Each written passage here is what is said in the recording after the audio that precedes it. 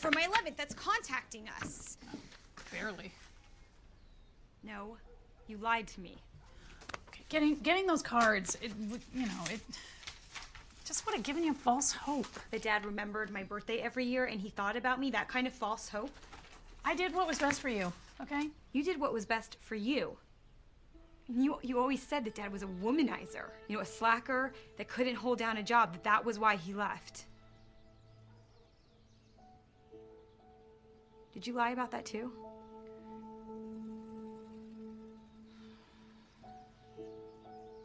You did. The problem wasn't him. The problem was you. He left you. So what, Mom? Did you get back at him by keeping him away from us? You don't know him.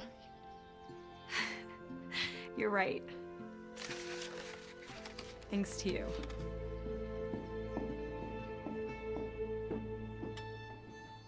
Who knows what else she's hiding from me? What if he called or tried to visit? I mean, I never even called him back. He's your dad. I mean, nothing should have stopped him, even your mom.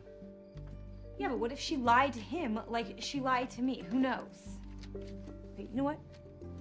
Don't let me talk about this anymore. I'm just gonna focus on the wedding. You know what might calm you down? The seating chart. It says here your mom is a +0, so is Carl coming or not? I mean, look. Not. She says weddings are a great place to meet men. My own father doesn't even know that I'm getting married. If Lux was getting married and I didn't know, I'd kill myself. I will be sure to send you an invitation. And I've spent 26 years wondering where my father is, and my mother knew that he was in Tahoe. I mean, do you know how close that is in, like, comparison to the rest of the world? It's not too late to have a relationship.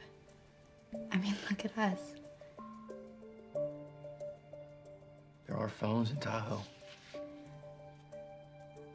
You know what? You're right. But I'm not gonna call him. Before we get married, I'm gonna see him. I'm gonna see my dad.